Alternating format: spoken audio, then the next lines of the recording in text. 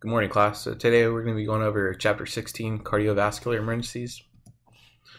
So pathophysiology applies fundamental knowledge to the pathophysiology of respiration and perfusion to patient assessment and management. Medicine applies fundamental knowledge to provide basic emergency care and transportation based on assessment findings for an acutely ill patient. Cardiovascular anatomy, signs, symptoms, and management of chest pain and cardiac arrest. Anatomy, physiology, pathophysiology, assessment, and management of acute coronary syndrome or ACS, angina pectoris, myocardial infarction or MI or heart attack, aortic aneurysm, dissection, thromboembolism, heart failure, hypertensive emergencies. So introduction.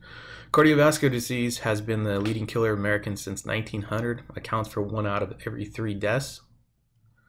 EMS can help reduce deaths by encouraging healthy lifestyle, getting regular exercise, eating nutritious diets, early access to medical care, more CPR training of lay people or just regular bystanders, increased use of evolving technology in dispatch and cardiac arrest response. So when people call 911, they're actually given instructions on what to do and how they could help before EMS arrives on scene, starting CPR, trying to see if we can open an airway, things of those nature. EMS can help reduce deaths by public access to defibrillation devices. So as you guys might see more and more in public areas or public buildings, there's going to be a lot more AEDs around, especially schools, hospitals. They're going to have one almost every classroom or every 50 to 100 feet. Recognizing need for advanced life support or ALS. The use of cardiac specialty centers when they are available. So if somebody's actually having a cardiac event or chest pain, they're going to be directed to go to those specialty centers or specialty hospitals. So in this county we have SVMH or Salinas Valley Memorial Hospital or CHOMP Community Hospital Monterey Peninsula down in Monterey. Anatomy and physiology. Heart's job is to pump blood to supply oxygen-enriched red blood cells to tissues, divided into left and right sides, and also upper left and lower left, and upper right and lower right. So you have the atria up top and the ventricles down at the bottom. So as I'm sure you guys have seen this multiple times, so you have your vena cava right here, your vena cava up here, so this is going to be your superior vena cava. It's going to take blood from the upper part of your body, and your inferior vena cava is going to take blood from the lower part of your body. And it's going to send them both to the right atrium, which is going to go right down through here to the right ventricle. You also have you're going to have 4 valves in your heart as well. So you're going to have your tricuspid valve right in between your right atrium and your left ventricle. And then you're going to have your pulmonary valve as well. So pulmonic valve, it's going to be right here. So it's between the right ventricle and your lungs. So it's going to take blood back into your lungs, get it oxygenated, and then it's going to come back in to the left side of your atrium. And then it's going to go through another valve, your mitral valve, and then back down to your ventricles, to your left ventricle, excuse me. Okay, so one-way valves keep blood flowing in the proper direction. So you have 4 valves in your heart: your tricuspid, pulmonary, mitral, and aortic. And the purpose of this is to keep blood flowing in the proper area and not backflow it. And if any of these valves are damaged, it could cause CHF or a backflow or backlog. And this is what happens in CHF or congestive heart failure. And this is why people get blood or fluid in their lungs. Aorta, body's main artery, receives blood ejected from the left ventricle.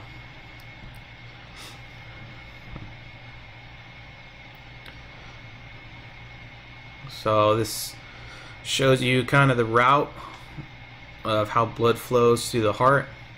So you got your vena cavas, it's going to go through your right atrium, and it's going to go down to your right ventricle, and it's going to go to your back to your lungs, get oxygenated,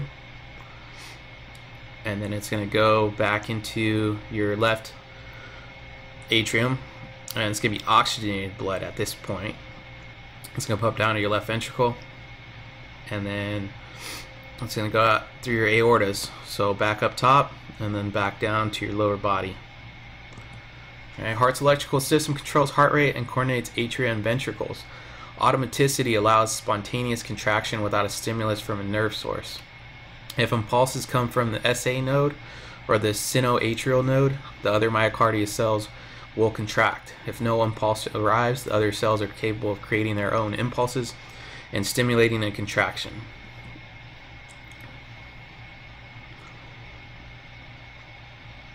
So this is your electrical conduction system of the heart. So your SA node is going to be primary conductor of your heart, and it goes at a rate of 60 to 100 beats a minute. If that fails, it's going to go to your AV node. Okay, and that's about 40 to 60 beats a minute. And then it's going to go down to your bundle of His. Okay, and then it's going to branch off into your left bundle branch and your right bundle branch, and then you have your Purkinje fibers right here. Okay, so the lower your impulses go in your heart for your electrical conduction system, is the lower your heart rate's going to be. So autonomic nervous system, ANS, controls involuntary activities. The ANS has two parts: sympathetic nervous system, the fight or flight system, and the parasympathetic nervous system slows various bodily functions. The myocardium must have a continuous supply of oxygen and nutrients to pump blood. Increased oxygen demand by myocardium is supplied by dilation or widening of coronary arteries. Stroke volume is the volume of blood ejected with each ventricle contraction. Coronary arteries are blood vessels that supply blood to the heart muscle. Coronary arteries start at the first part of the aorta, the right coronary artery and the left coronary artery.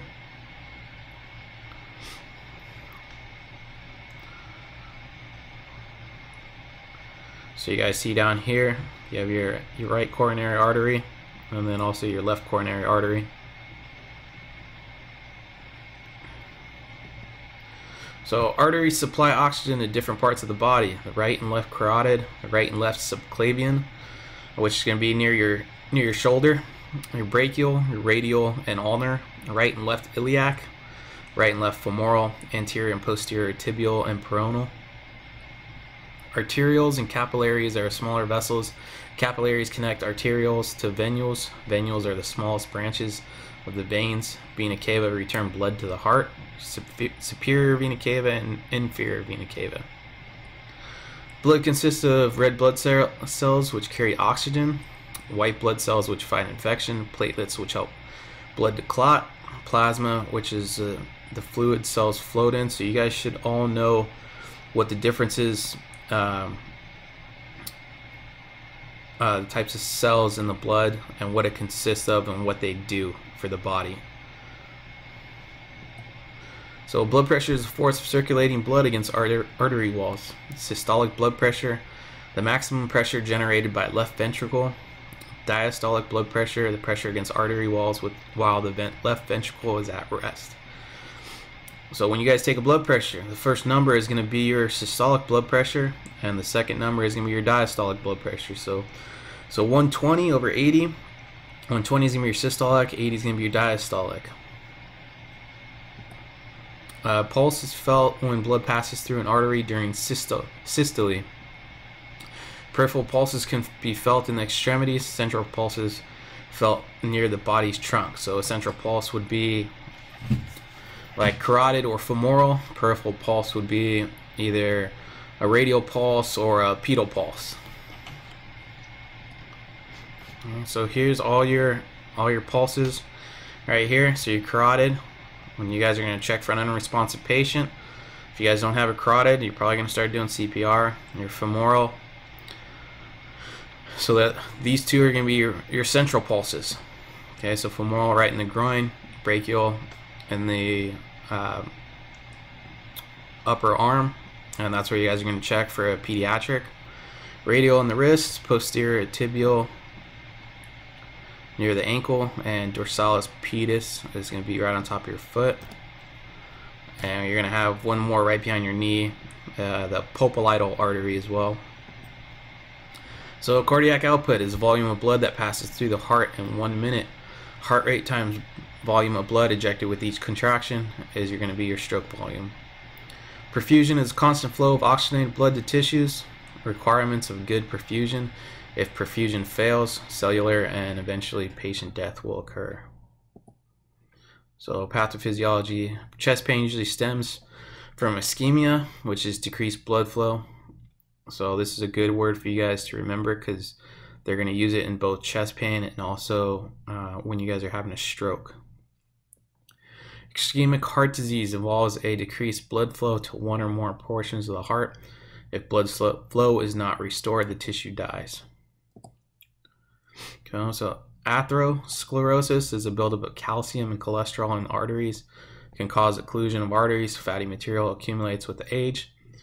So this is why we encourage people to eat healthy and not eat junk food or fast food, because it's going to build up plaque in the arteries. So you see plaque builds up right here. It's going to narrow the arteries, and eventually if you get enough plaque in there, it's going to occlude the artery and result in ischemia or reduced blood flow to the heart, and could cause a heart attack. So you got your normal blood flow through here, and your plaque is coming in and reducing the blood flow. A thromboembolism is a blood clot floating through blood vessels. If a clot lodges in the coronary artery, acute myocardial infarction, AMI, results. Coronary artery disease is the leading cause of death in the United States. Controllable AMI risk factors: cigarette smoking, high blood pressure, high cholesterol, high blood glucose level, diabetes, lack of exercise, and obesity. So this is all stuff that we can control. Stay away from smoking. Get your blood pressure under control, because that could also result in possibly having a stroke as well. So uncontrollable AMI risk factors: older age, family history, atherosclerotic coronary artery disease, race, ethnicity, and being male. So it's important to know also your family history, because this can make you more prone to whatever your parents, your grandparents, or your ancestors have. So if you've had a couple of people in your family die of heart attacks or strokes, it's going to make you more susceptible to those diseases in the future. Acute coronary syndrome, or ACS, is caused by myocardial ischemia, angina pectoris, acute myocardial infarction. Angina pectoris occurs when the heart's need for oxygen exceeds supply. Crushing or squeezing pain does not usually lead to death or permanent heart damage. Should be taken as a serious warning sign. So anybody you believe is suffering from angina should probably go to a STEMI center or a heart center to get checked out. Unstable angina. In response to fewer stimuli than normal, stable angina is relieved by rest or nitroglycerin. Treat angina patients like AMI patients. So remember, we talked about stable angina and unstable angina. So stable angina is, people can usually predict it if they walk upstairs and they get some chest pain, and all they have to do is just sit down for a couple minutes or take some nitroglycerin and it'll be fine. Unstable angina kind of comes and goes, and not really able to get rid of it after relaxing for a few minutes or taking some nitroglycerin. And that could lead into a more serious condition or a heart attack. So AMI pain signals actual death of cells in heart muscle. Once dead, cells cannot be revived. Clot busting, thrombolytic drugs, or angioplasty within the first few hours prevent damage. Immediate transport is essential. Signs and symptoms of AMI: weakness, nausea, sweating, chest pain, discomfort or pressure, lower jaw, arm, back, abdomen or neck pain, irregular heartbeat and syncope, shortness of breath, nausea, vomiting, pink frothy sputum, sudden death.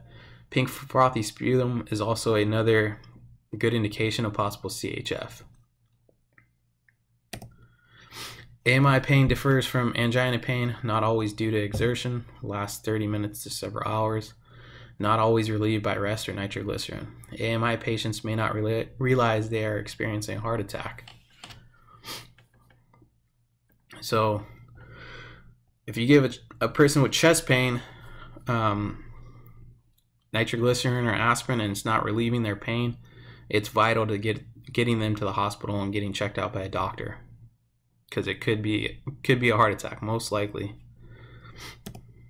AMI and cardiac can promise physical findings: fever, nausea, poor circulation, faster, regular bradycardic pulse, decreased normal or elevated blood pressure, normal or rapid and labored respirations. Patients express feelings of impending doom.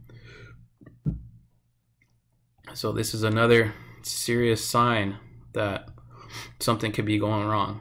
As a patient express feelings of impending doom, it could mean that they are experiencing a heart attack. 3 serious consequences of AMI: sudden death resulting from cardiac arrest, cardiogenic shock, congestive heart failure or CHF, dysrhythmia, heart rhythm abnormalities, premature ventricular contractions or PVCs, tachycardia, bradycardia, ventricular tachycardia or VTAC, ventricular fibrillation or VFib. Defibrillation restores cardiac arrhythmias or cardiac rhythms, can save lives. Initiate CPR until a defibrillator is available. Asystole, absence of all electrical activity, reflects a long period of ischemia. Nearly all patients will die. So I'm sure you guys have seen it in movies where you have basically just a flat line. We call it flatlining, and that's what asystole is. A person has no pulse and not even electrical activity in their heart. So cardiogenic shock, often caused by heart attack. Heart lacks power to force enough blood through circulatory system. Inadequate oxygen to body tissues causes organs to malfunction. Often caused by a heart attack, heart lacks the power to pump. Recognize shock in its early stages. Congestive heart failure often occurs a few days following heart attack. Increased heart rate and enlargement of left ventricle no longer make up for the decreased heart function. Lungs become congested with fluid, may cause dependent edema, which means fluid down in the legs. Hypertensive emergencies, systolic pressure greater than 180. Common symptoms: sudden severe headache, strong bounding pulse, ringing in the ears. So when you see anybody with a pressure of more than 180, it's probably a good idea to ask them if they do have a history of hypertension or if they take any medications for that.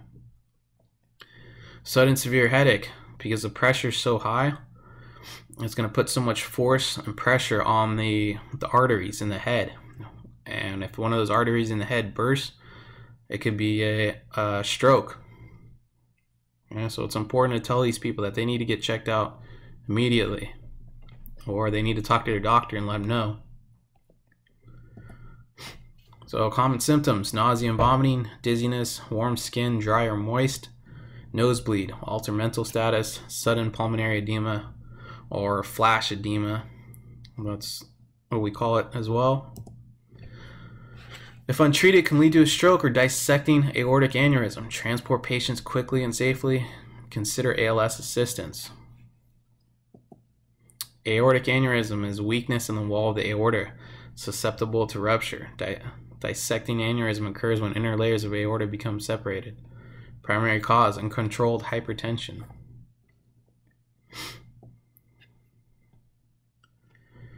Okay, so these are the signs and symptoms to be aware of when you're treating someone with chest pain. So AMI versus dissecting aortic aneurysm. Okay, so if somebody has gradual onset of pain, tightness or pressure, increases with time, may kind of go back and forth. Substernal, which means back is rarely involved, substernal, just below the sternum. And peripheral pulses are going to be equal. With a dissecting aneurysm, it's going to be sharp or tearing. It's going to be most likely pinpoint. It's not going to radiate anywhere. It's going to be probably in the back as well, right between the shoulder blades. And there's going to be also a blood pressure discrepancy between the arms. So if you take a blood pressure cuff and take a blood pressure on the right side, and you think it might be a possible aortic aneurysm, you're going to go ahead and take a blood pressure on the other arm. And another good way to know is it's going to be abrupt. It's going to be sudden chest pain as well. Okay, so signs and symptoms, again, very sudden chest pain. It's not going to come on gradually. It's going to come on basically full force down here. So different blood pressures as well. Transport patients quickly and safely. They need to see a surgeon. They need to see a doctor. Get that fixed. Otherwise, they could die. So scene size up, scene safety. Ensure the scene is safe.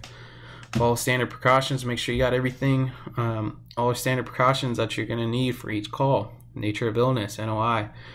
Obtain clues from dispatch, the scene, patient, family members, bystanders. So you're always searching and trying to find out what you're walking into. You try not to walk in a calls blind.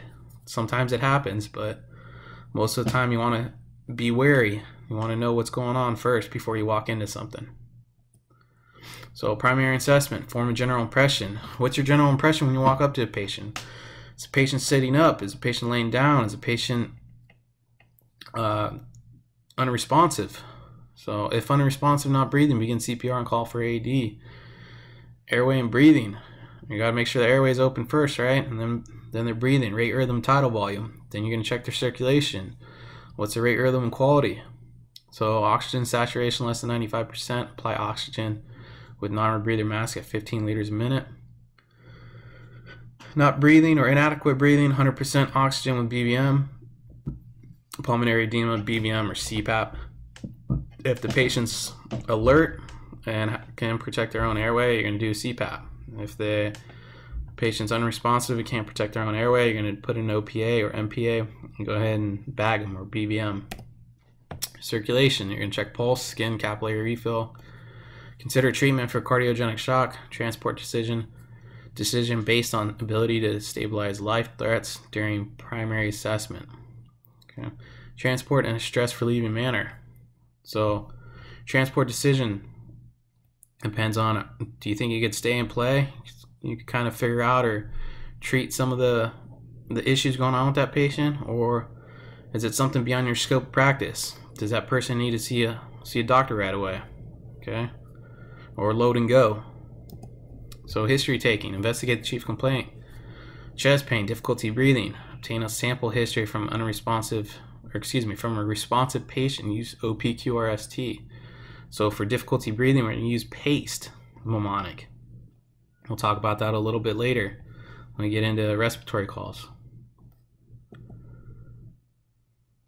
Yeah. So remember, you guys have to know these questions. So onset, when did the problem begin? Provocation/palliation, does anything make it better or worse? Quality. Ask them to describe the pain. Is the pain sharp? Is the pain dull? Is it tearing? Region, radiation. Where's the pain located? Can you point to where the pain is for me? Severity. How bad is the pain on a 1 to 10 scale? Timing. How long the pain lasts when it's present. Usually the onset's going to tell you how long it's been going on for. Okay, so physical examination. Focus on cardiac and respiratory system. Circulation, respirations, vital signs. Measure and record the patient's vital signs. If available, use pulse oximetry. Reassessment. Reassess vital signs at least every 5 minutes or when patient's condition changes significantly. Sudden cardiac arrest is always a risk. Cardiac arrest occurs, perform CPR immediately until an AED is available. So always know where your equipment is in your rig. Always know where your equipment is in your jump bag when you're on scene. Sometimes patients code right in front of you, and you're going to have to start CPR. You're going to have your AED handy. You're going to have to know how to use it.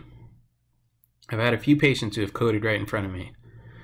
You guys have to be able to know where all your equipment is and be able to get to it in under 30 seconds. Reassess your interventions. Provide rapid patient transport. Communication and documentation. Emergency medical care for chest pain or discomfort. Ensure proper position of comfort. So when you get a patient on your gurney, you got to ask them, do you feel better sitting up? Do you feel better laying down? What's better for you? Give oxygen if indicated. If you think the patient's having shortness of breath or chest pain and you think oxygen's going to help, go ahead and give them some oxygen. Depending on protocol, prepare to assist, administer low-dose aspirin or baby aspirin, and assist with prescribed nitroglycerin. Make sure you guys know the contraindications and indications for both aspirin and nitro, and the doses and the routes. Aspirin effects. Prevents blood clots from forming or getting bigger. So if patient's already having chest pain, that most likely means they have some type of clot. And this is what aspirin does. It's antiplatelet and prevents clots from getting bigger. So 81 milligrams chewable tablets. So recommended dose is going to be 162 milligrams, 2 tablets, to 324 milligrams, or 4 tablets. So in our county, we give 4 tablets at one time. And then we go on a nitroglycerin. So nitroglycerin available forms: sublingual pill, sublingual spray, skin patch applied to chest. So we carry a pill, and we also carry, we don't carry skin patches, but we carry nitro paste, which is basically a skin patch. So mechanism of action: relaxes blood vessels. And so it's a vasodilator, increases blood flow and oxygen supply to the heart, decreases workload of the heart, dilates blood vessels. Side effects: severe headache, change in pulse rate. Contraindications: remember these. So systolic blood pressure less than 100, head injury, use of ED drugs within 24 hours. Maximum prescribed dose has already been given, usually 3 doses. So if somebody's already taken 3 doses before you get there, you're not going to give them any more without medical direction, or you're going to call the hospital and ask them if you give more. Remember what's in your scope of practice. Remember what you can give and how many can you give.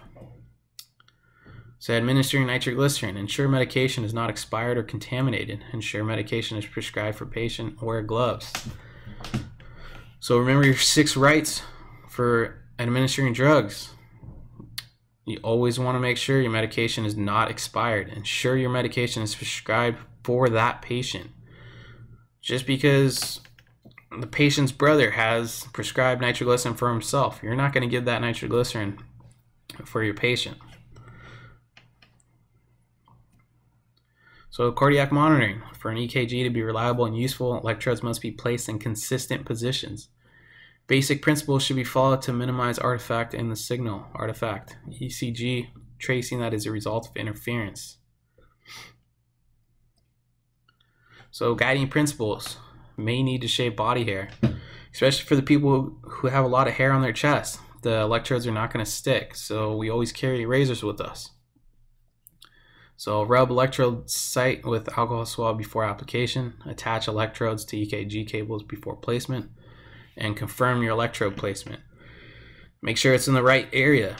Make sure they're in the right spot for each electrode. It even tells you on the electrode, it'll say LL or RL. So RL is going to be your right leg, LL is going to be your left leg. Or RA and LA, right arm and left arm. Make sure the right arm's on the right arm and the left arm's on the left arm. You'd be surprised on how often people mess that up.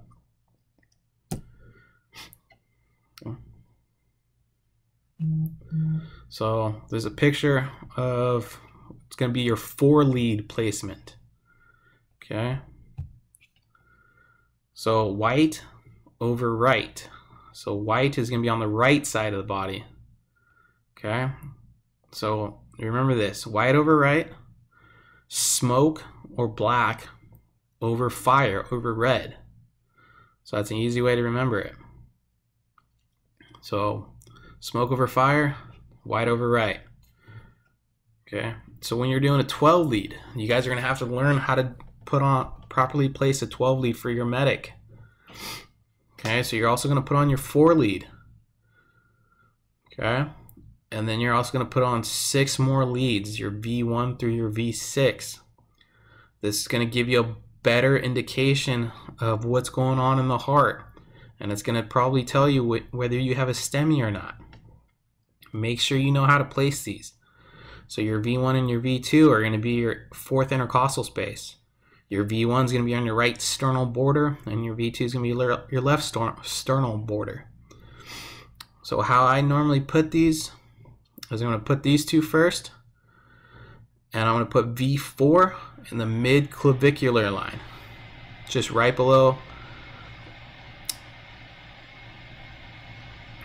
Okay, and then the V6 is going to just be on the lateral wall. So it's going to be just straight over, straight across, and it's going to be right underneath the armpit, on the side of the body. And then your V5 is going to go right in between your V4 and your V6, okay, on the same plane or same line. And then your V3 is going to be kind of at an angle. It's going to be between your V2 and your V4. So between V2 and V4 is going to be your V3, anterior wall of left ventricle. And that's how you're going to place your 12 lead. Make sure you tell your patients before you hit the button for a 12 lead, they got to hold real still, because any kind of movement or talking is going to throw these off. Our monitors are very sensitive. So make sure the patient's not moving. Make sure you're not getting any artifact. Once electrodes are in place, switch on the monitor. Print a sample rhythm strip. If strip shows artifact, confirm electrodes are firmly applied and the cable is plugged in. And also make sure the patient's not moving. Any kind of movement or any kind of touching the cables is going to throw artifact into your rhythm. And you're not going to get a clean EKG. Heart surgeries and cardiac assistive devices. Many open heart operations have been performed in the last 30 years. Coronary artery bypass graft. Chest or leg blood vessel is sewn from the aorta to coronary artery beyond the point of obstruction. Percutaneous transluminal coronary angioplasty. A tiny balloon is inflated inside a narrow coronary artery. Patients who have open heart surgeries may or may not have long chest scars. Treat chest pain in a patient who has had any of these procedures is the same as a patient who has never had heart surgeries. Others have implanted cardiac pacemakers. So cardiac pacemakers maintain regular cardiac rhythm and rate, deliver electrical impulse through wires in direct contact with the myocardium, implanted under a heavy muscle or a fold of skin in the upper left portion of the chest. So if you guys feel something hard on their chest, upper left, when you guys are putting on electrodes, it's most likely going to be a pacemaker. So don't put your 12 lead or your 4 leads over a pacemaker either. So cardiac pacemakers. Technology is very reliable. Pacemaker malfunction causes syncope, dizziness, or weakness due to an excessively slow heart rate. Transport patients properly. So this is what your pacemaker is going to look like. So if you feel something kind of circle or oval on a chest, and it's going to be really hard, it's going to be your pacemaker on a patient. Automatic implantable cardiac defibrillators used by some patients who have survived cardiac arrest due to VFib. Monitor heart rhythm and shock as needed. Treat chest pain patients with these devices like other patients having an AMI. Electricity is low, it will not affect rescuers. So some people have these, and if they go into a VFib on their own, they're going to get shocked by their own implanted defibrillators. So external defibrillator vest, a vest built with built-in monitoring electrodes and defibrillation pads worn by the patient. Attached to a monitor, uses high energy shocks. Do not touch the patient if device warns it's about to deliver a shock. So be careful when you see these. They're very rare. I've only seen one in my career so far. Vest should remain in place while CPR is being performed unless it interferes with compressions. Don't take these vests off. Left ventricular assist device, used to enhance the pumping of the left ventricle. May be pulsatile or continuous. The patient or family can tell you more about the device. Transport all supplies and battery packs with the patient. So these are getting a little more common as well. Your LVADs. And the closest specialty center is going to be Stanford or UCSF. So if you guys run on somebody in Monterey County, I think we only have 2 or 3 patients that use these in our county, and they're complaining of chest pain. They're probably going to go up to Stanford or UCSF depending on what their symptoms are, because it might be an issue with their LVAD. I'm not sure if you guys are old enough to remember George W. Bush. His vice president, Dick Cheney, wears one of these, the LVADs. So cardiac arrest, the complete cessation of cardiac activity, absence of carotid pulse, was terminal before CPR and external defibrillation were developed in the 1960s. So your automated external defibrillations, or your AED, analyzes electrical signals from heart, identifies VFib or ventricular fibrillation, administers shock to heart when needed. So these, you're not going to shock a patient who's asystole. So if this monitor recognizes a patient who's in asystole, it's going to tell you to continue CPR after 2 minutes of compressions. So AED models all require some operator interaction. Most have a computer voice synthesizer advising steps to take. Most are semi-automated. So this is another good example of why you guys need to know your equipment. Every AED is different. Make sure you understand the instructions. Make sure you know where the patches go. Make sure you know where to plug it in at. Make sure you know how to turn it on. Make sure you know which button is shock. Advantages of AED use: quick delivery of shock, easy to operate. ALS providers do not need to be on scene. Remote adhesive pads, safe to use. Larger pad area equals more efficient shocks. Make sure you guys aren't touching the patient, or a patient is not in water when you're shocking a patient. Other considerations: though all cardiac arrest patients should be analyzed, not all require shock. All patients in cardiac arrest should be analyzed with an AED. Asystole or flatline equals no electrical activity, so you're going to continue compressions. You're not going to shock that patient. Pulseless electrical activity usually refers to a state of cardiac arrest. So basically this is PEA. It looks like you're going to have a rhythm, but there's no pulse, and that's just your electrical activity in your heart still trying to fire, but you're going to have no pulse, and you're going to continue compressions. You're not going to shock that either. So early defibrillation: few cardiac arrest patients survive outside a hospital without a rapid sequence of events. So your chain of survival is going to be your 5 events, remember? So early recognition and activation of EMS, immediate bystander CPR, rapid defib, basic and advanced EMS, ALS, and post-arrest care. So here are your 5 links to your chain of survival that we just talked about. So if any of these links are not activated, or there's a delay, it could seriously harm your patient. So CPR prolongs period during which defib can be effective, has resuscitated patients with cardiac arrest from ventricular fibrillation, or VFib. Non-traditional first responders are being trained in AED use. ALS and post-arrest care: continue ventilation, maintain oxygen saturation, ensure blood pressure is more than 90, maintain glucose levels, rapid transport to appropriate hospital. So there's going to be a bunch of different things you're going to do once you get pulses back on a patient. You're probably going to run another 12 lead. You're going to get some vital signs. You're going to continue to bag if the patient has shallow or irregular breathing. You're going to see if you kind of get a blood pressure up a little bit. You're going to check a glucose level.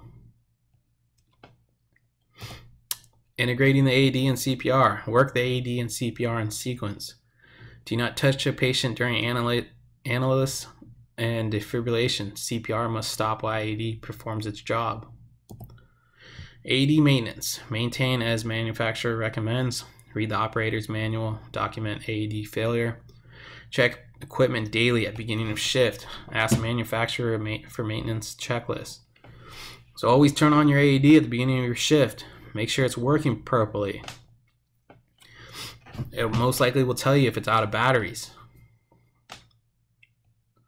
You don't want to go to a call and have your AED not working.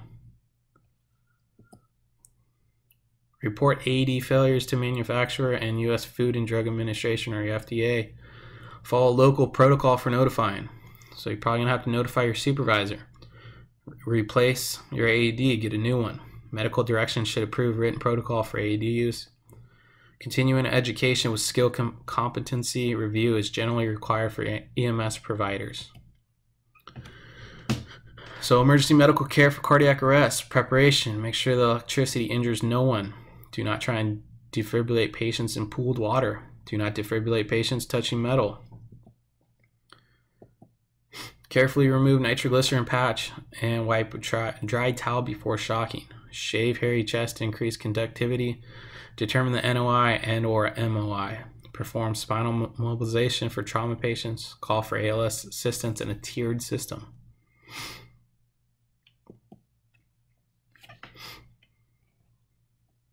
So this is kind of your table on what to do in a full arrest. Arrive on scene. Check responsiveness. Remember, we've gone over this a couple days in a row. Okay, patient's not responding. Go ahead and get the AED. Call 911. Request additional resources. Assess the ABC simultaneously. So you're going to check your pulse for at least 5 to 10 seconds. Open the airway. Check and see if they're breathing. Okay, so no circulation. Go ahead and begin chest compressions.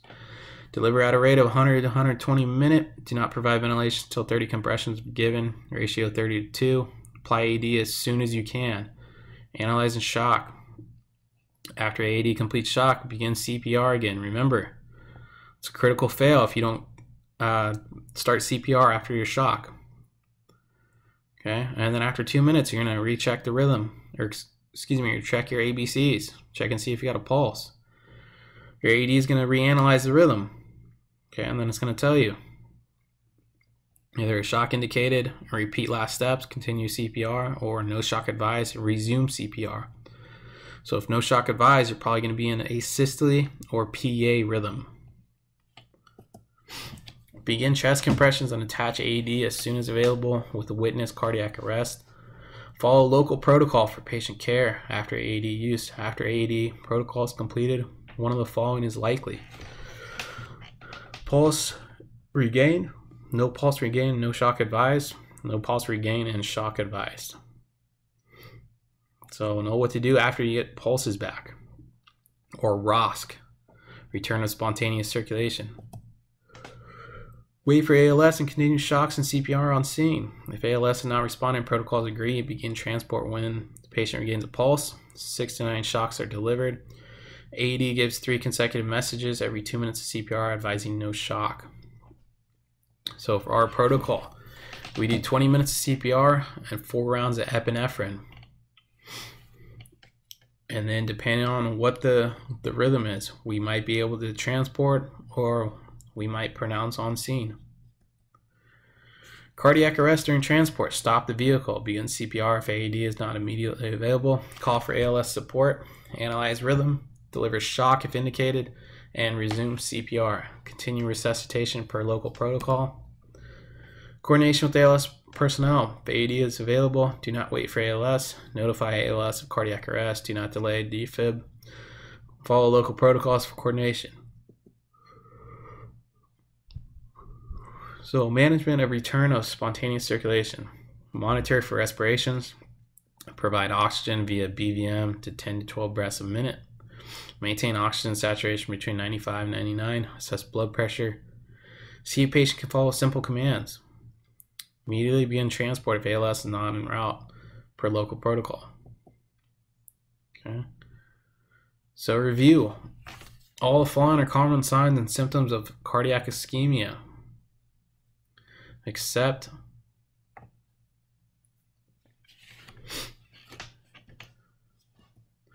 so A, cardiac ischemia occurs when the heart's demand for oxygen exceeds the available blood supply. Common signs and symptoms of cardiac ischemia include chest pain or discomfort, shortness of breath, and anxiety or restlessness. Headache is not a common symptom of cardiac ischemia, but headache is a common side effect of nitroglycerin. So remember, after you give somebody nitroglycerin and they start complaining of a headache, that's going to be a side effect.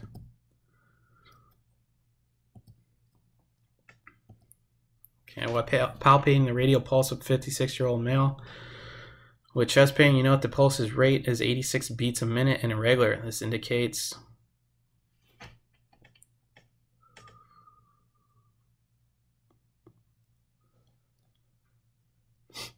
so remember, read the whole question.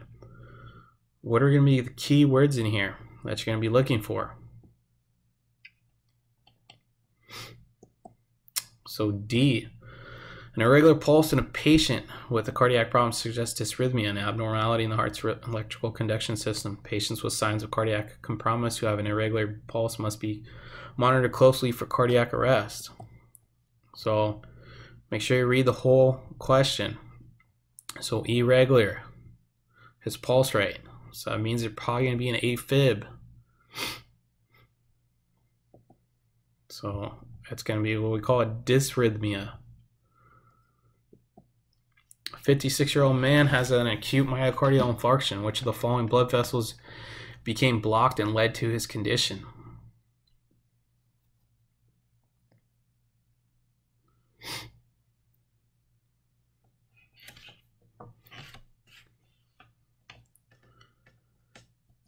So B, the coronary arteries, which branch off the aorta, supply the myocardium heart muscle with oxygen-rich blood. Occlusion of one or more of these arteries results in cessation of oxygenated blood beyond the area of occlusion and results in acute myocardial infarction. So remember, in the body, veins carry deoxygenated blood. Arteries carry oxygenated blood. And coronary is going to be your heart, or your cardiovascular system. Pulmonary, this is the only way it's turned around. So pulmonary veins are the primary blood supply to the lungs and not the heart. So they're going to carry deoxygenated blood. Pulmonary arteries are going to carry, pulmonary veins are going to carry oxygenated blood. Pulmonary arteries are going to carry deoxygenated blood. Major controllable risk factors for an AMI include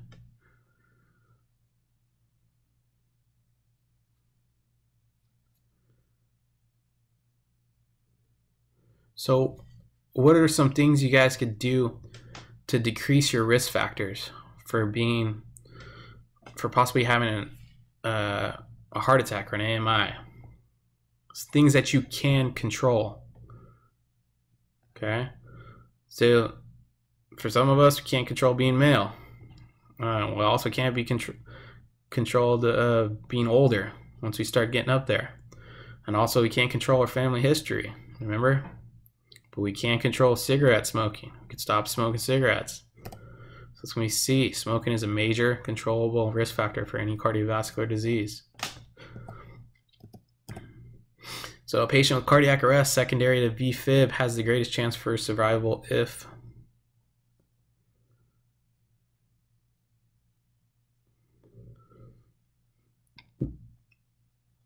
So remember your 5 links.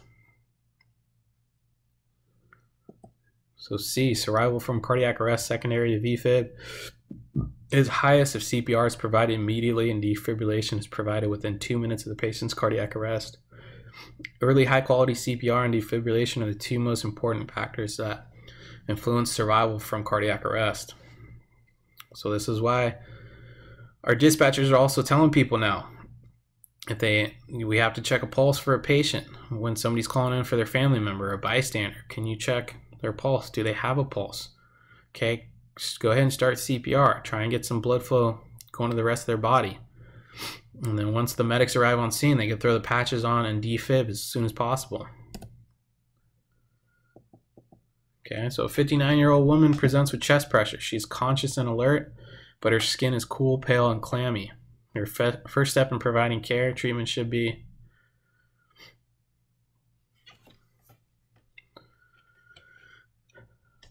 So remember, when you guys are doing your NREMT, make sure you understand what the question is asking and what's going to be your first step. So you have your scene size up, you have your primary assessment, and you have your secondary assessment. What's going to be the first thing when you come on scene? You have your general impression, right? Patient's conscious and alert, but her skin is cool, pale, and clammy. So which probably means she's not perfusing very well. The blood's shunting to her vital organs. So B, any patient with suspected cardiac compromise should be given oxygen as soon as possible. Obtaining vital signs and inquiring about the use of nitroglycerin are appropriate. However, you should administer oxygen first. The AED is only applied to patients in cardiac arrest. So remember, airway, breathing, circulation, right? You got your general impression and then your ABCs. You want to fix that problem first. And then you go down your secondary assessment. You could ask her OPQRST, ask her if she's taking any medication. Ask for a set of vital signs for your partner. If a patient with an implanted pacemaker is in cardiac arrest, the EMT should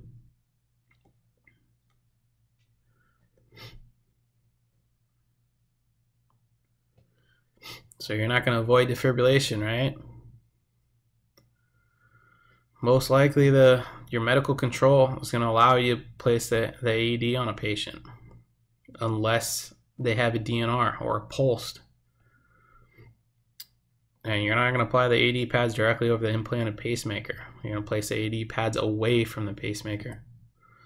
So the only modification required for cardiac arrest patients with an implanted pacemaker is to ensure that the AED pads are away from the pacemaker. Placing the AED pads directly over the pacemaker will result in a less effective defibrillation and may damage the pacemaker. The main advantage of the AED is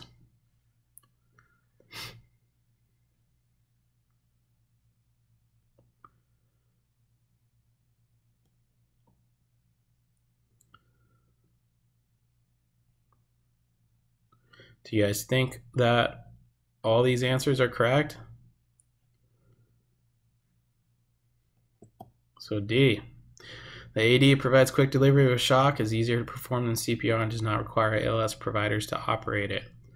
So it does provide a quick delivery of shock. AED analyzes the rhythm as soon as you put it on. It's easier than performing CPR. CPR is a very physical exercise. All you have to do is turn on the AED, put on some patches, and it'll tell you what to do next. And there's no need for ALS providers to be on scene. Any bystander or layperson can do it. After administering a nitroglycerin tablet to a patient, the EMT should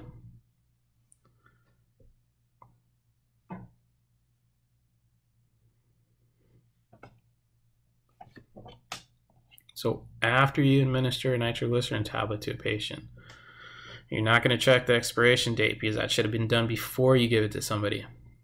You're not going to tell the patient to chew the tablet because it's going to be sublingually. It's going to dissolve under the tongue. Ensure that the nitroglycerin is prescribed to the patient. You're going to do that before you give the patient any medication, remember? So it's going to be B. Nitroglycerin is vasodilating and can lower the patient's BP. Therefore, you should reassess the patient's BP within 5 minutes after giving nitro. Instruct the patient to allow the nitroglycerin to dissolve under his or her tongue. It should not be chewed. You should check the drug's expiration date and ensure that it's prescribed to the patient before administering it. So nitroglycerin is contraindicated in patients with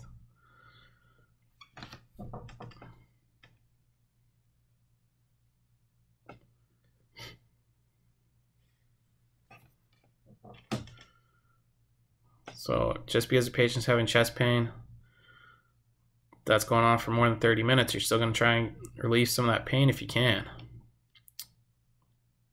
And it's not contraindicated with any antibiotics that the patient might be taking. And even if a patient is younger than 40 years of age and have diabetes, it's not contraindicated. You could still give someone nitroglycerin that's under 40. People could still have heart attacks under 40. It's rare, but in some circumstances it does happen. But you're not going to give Nitroglycerin is somebody with a systolic blood pressure of less than 100. So A, nitroglycerin is vasodilator, may cause a drop in blood pressure. Therefore, it is contraindicated in patients with a systolic BP of less than 100 and in patients who have taken erectile dysfunction ED drugs within the past 24 to 48 hours. ED drugs are also vasodilators. If given in combination with nitroglycerin, severe hypotension may occur.